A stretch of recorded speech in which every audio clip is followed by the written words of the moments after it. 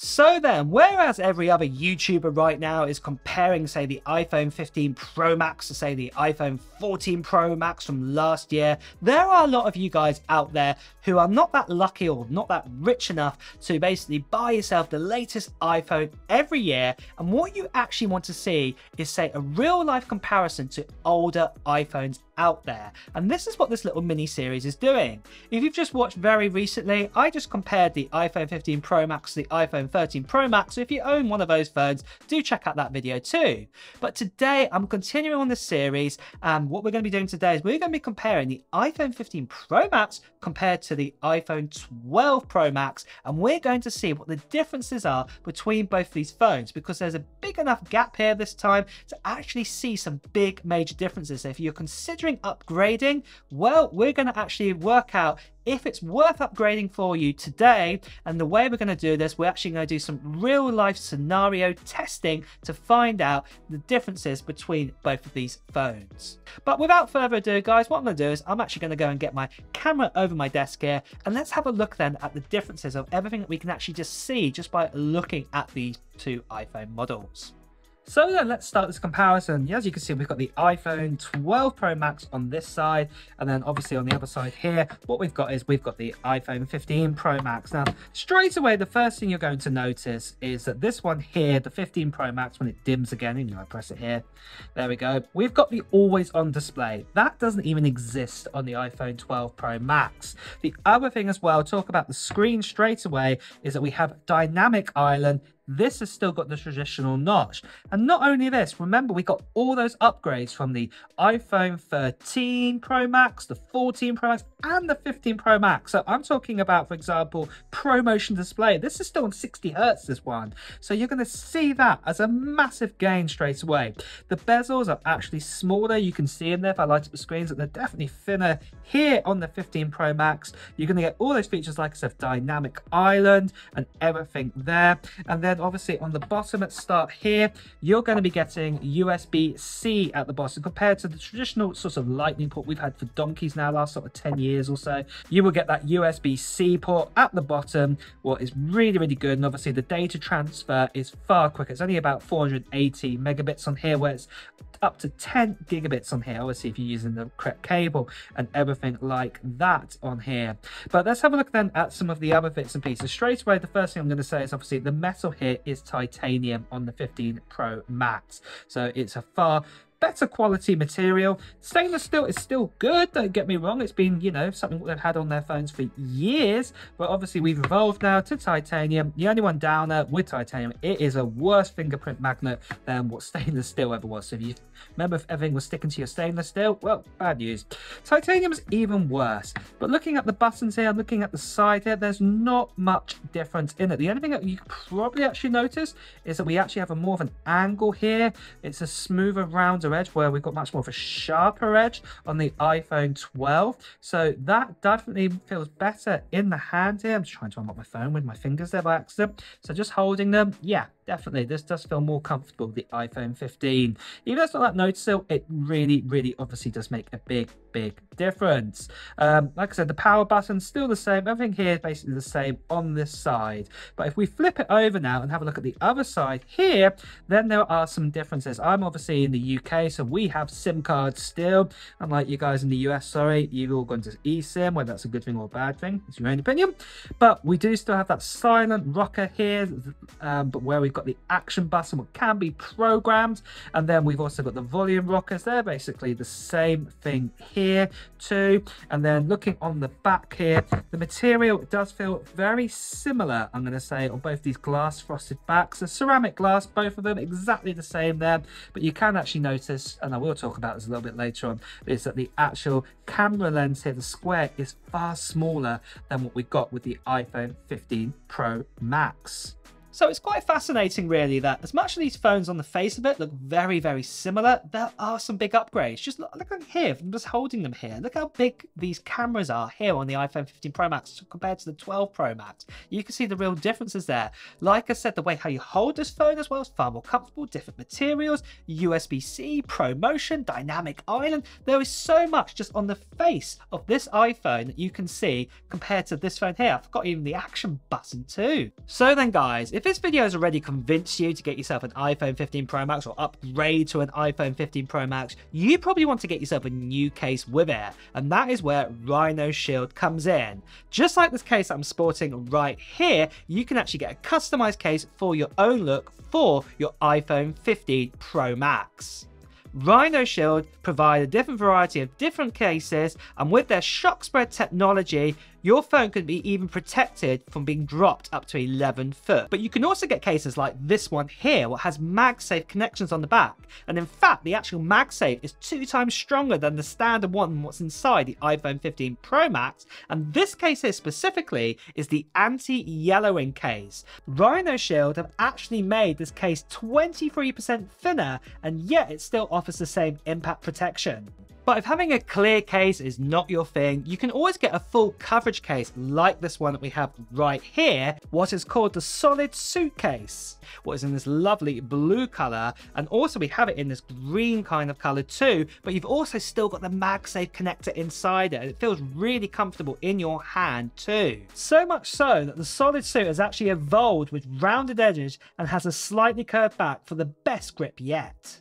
Then there is the modular case right here, which gives you the best of both worlds. This case is called the Mod NX. So as you can see here, you've actually got that full protection here, but also you do have that kind of card sort of plastic back here to see the full color of the iPhone around the back. And that if you did drop your iPhone, say on the side most likely, then basically it'd still be protected, because at the end of the day, you do have that ridged edge around here and also on the other side too, to stop your screen or the back glass being broken, what is really, really awesome. Then there's also screen protectors, as you can see here, what you can apply onto the front glass of your phone to give you that extra layer of protection. So as you can see here on my desk, there is a case for everyone with customizable camera rings, button, colors, and thousands of print designs too. And best of all, Rhino Shield right now, because they're sponsoring this video, they want to offer you 10% off your first purchase of a case, and all you have to do is enter in the code I'm displaying right now, what is Mac Talks Tech. But let's now move on to the actual cameras on these phones, because obviously a lot of you guys use your cameras quite daily, and you'll want to know what the differences are if you take some snaps on this phone here compared to your older iPhone 12 Pro Max. What kind of sort of level of details can you expect, and differences will you actually see if you are upgrading for that reason? So let's get started with that. So starting here then with the iPhone 12 Pro Max, so obviously we're at 0.5 zoom. And by the way, there was a lot of light glare coming into this today. I don't know why, but it's just the way how the iPhone 12 Pro Max is taking these photos. As you can see at 1 times zoom, then also at 2 times zoom, 5 times zoom, and then also 10 times zoom too. But then switching over to the iPhone 15 Pro Max, starting at 0.5, then going up to 1 times zoom and a 2 times zoom, and you can see the light glare is not as apparent here on the 15 Pro Max. And then obviously a 5 times zoom, and then finally a 10 times zoom. So there's definitely some differences there. Then we've got the portrait pictures, just to show how they're doing. So there's the 12 Pro Max. And then we've got the 15 Pro Max. Next of all, we have some nighttime photography, starting out here with the iPhone 12 Pro Max. And obviously this is a normal standard wide 1 times. But I've also taken a 5 times zoom shot here too. And you can see, yeah, it's not the clearest, is it? But switching over to an iPhone 15 Pro Max, here we go at 1 times. You can see a big difference straight away. And then here we are at a 5 times zoom, obviously the telephoto lens.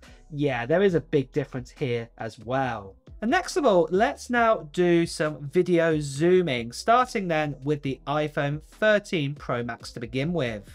And just like that, the weather has changed. Here we are on a miserable day now in the UK. But let's get started then with this zoom test. So I'm at 0.5 here on the iPhone 12 Pro Max at 4K 60 frames per second. And I'll be doing the same also on the other phone too, on the 15 Pro Max. But let's get started. Let's start with a bit of a zoom then. This is up to a 1 times zoom. And that's it. We can only stop at 1.5 and we have to stop the video. And then we have to start the video again, and we can be at 1 times zoom now. This is the main one, and then we can keep on pinching up again.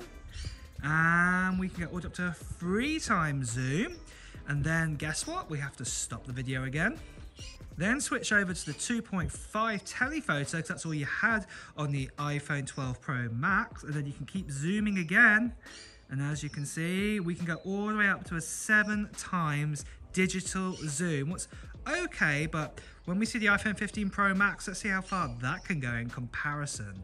So now we're on the iPhone 15 Pro Max, and we've got the tree in center. Let's see then. So we can actually go all the way up to a 1 time zoom. That's what we're at now. We can go to 1.5, 2 times zoom, and we're going to keep on going. We're now at 3 times zoom. Notice we're not stopping the video here. We can keep on going. We're now at a 5 times zoom. So this is now the telephoto here. That's what we're on. So 5 times, and we can keep on cropping, keep on going. We're now at 10 times zoom, and we can keep on going. And we're now at a 15 times zoom. And we can basically stop there. We cannot go more than a 15 times zoom, but that is basically double of what you can get with the iPhone 12 Pro Max on the digital zoom. But look how much clarity there is. You can see much more greenery on here than what we could see on, say, the iPhone 12 Pro Max in comparison. Obviously, loads of other modes have been added, like the macro capability. And the other thing as well, we've got cinematic mode that wasn't available, but is available on here. You know, I could keep on going, and I think my favorite one is something what I even said with the iPhone 13 Pro Max was to do with the zoom capability. It's crazy how you can actually do all that zooming up and you don't have to start the video to change over on this phone here, whereas this one you have to start on the kind of zoom levels. What's really quite ridiculous when you think about it, that you can do that. I love that smooth transition.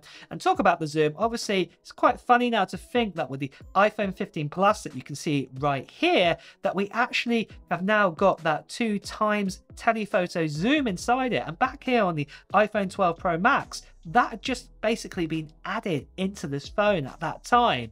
And you can see that obviously zoom goes all the way up to a far better image, and obviously even the digital zoom is far better too in videos and also taking photos as well. So next of all, let's now move over then to opening common apps on both of these phones, and let's see how sort of slow this phone has got over those years, because obviously this phone here came out with, I think it was iOS 14, well iOS 17 now. So let's see how well the chip, the A14 chip, is handling all of those updates now inside it compared to the iPhone 15 Pro Max with its A17 Pro chipset. So then let's open up the same apps then on both of these phones. Let's start with, let's say, in Geekbench. But I just wanted to show you here, after I open up Geekbench on both of these phones, the iPhone 15 Pro Max takes a little longer, but I just want to show you here. Can you see there's no other apps running in the background there? So that's our first app we're going to open up. I'm also going to open AnTuTu as well. I think we've got it here. So that's the same app. Let's come out of that again. So there we go. We can see the Geekbench running in the background. Let's do 3D Mark, and also let's do 3D Mark 2. So they're both running there. Let's now open up something else. Let's open up, say, Maps. So I'm going to open up that one. We've got Maps there, and then we've also got Maps. I think it's on the front page here, and everything. Oh, here we go. So I've just only recently reset this phone, so look at that while using the app. Yeah, all the usual bits and pieces. That's now running there. So we want to minimize those ones. We've got Maps running. Let's now get the calculator open there, and the calculator open there, and then let's minimize those ones down again. I also want to get the music app and the music app on that one, so we're just going to close those ones down. Why not? Let's get the weather open and the weather open, and you know, well, now we're using the app, that's that one down. And let's have a look. Yep, there we go. Let's say even the App Store. The App Store sounds good. Obviously, I'll catch the internet a second on this one, but let's get the App Store open on here.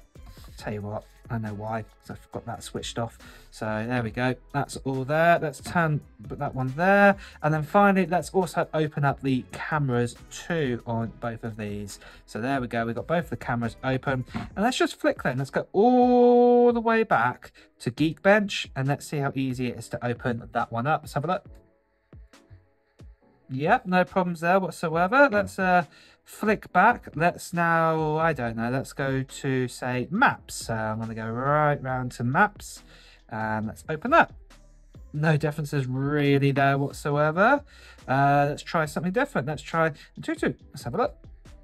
Yeah, no problems there. Opens up, no problems. Nice and speedy. I think the conclusion is that, just generally speaking, Apple like to optimize their apps and their software, even when, you know, the actual phone is a few years old. So that was quite interesting, considering that the iPhone 12 Pro Max obviously has slower RAM inside it, and also obviously the chipset inside it is far slower too, but there wasn't that much difference in it. Obviously the 15 Pro Max did pull out in front, but you're not going to, I'm going to say, notice that difference, I'm probably going to say. And I think this is what Apple like to do now with their phones. This is why I think they only support phones up to a certain age. So like they only support up to like the iPhone XS and the XR or XS, XR, whatever you want to call them, and then they sort of abandon them because they know that their operating system is going to get too slow for their users, and they don't want users to have that kind of experience. So personally, I think it's been kind of done on purpose. They know there's a threshold. When it's starting to really get noticeable that it's getting slower, they're going to cut it off. And I think they do that with their sort of testing and redefinements when they bring out a new iOS every year. But let's have a look at the actual benchmarking here, and let's see what the actual differences are here. So we're going to run Geekbench 6 just to show you guys here. There's nothing running in the background, as you just seen there. So let's open up Geekbench 6 on both of these phones. Obviously, I've ran it on the iPhone 15 Pro Max a few times. So let's do the CPU benchmark already. Let's see what the difference is. So let's start the test and let's see what the difference is then between the speeds on both of these phones. And there we go, the test is complete, and straight away you can see some differences here. Obviously, we're talking about almost a third more difference, just under a third. I'd probably say probably about a 30% difference in single core performance here. And then the same here with the multi-core score. You can see there is a big difference there too. We are talking probably around about a 30%, 35% kind of sort of speed increase right here just in the multi-core score. So that is definitely a difference. And just to show you here, just the comparisons of everything that we've got here, we've got the single core scores. You can see them exactly where the iPhone 12 Pro Max, this one here sits at 2,166. The average is 2,045. So they did quite well there, mainly because we don't have so many apps running on this phone, because like I said, we set it like fresh out the box. But obviously like here with the A15 as well, you can see definitely way ahead there. But even with the multi-core score, it's quite interesting to see exactly what we have right here. The actual differences are pretty amazing there. So, you know, we've got 7,577. That is closing in on the M1 chipset on the iPad Air down here.